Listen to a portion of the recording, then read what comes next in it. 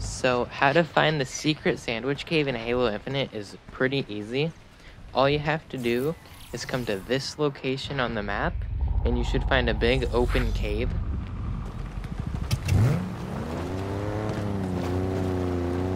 Now you just want to get to the cave, walk all the way through it until you get to a big open room with pillars.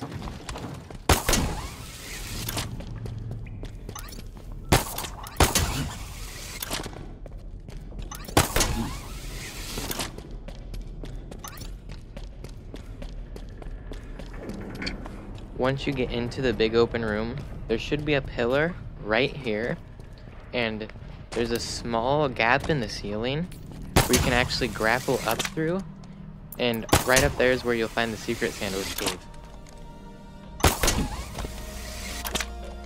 And this is where you find the secret Easter egg.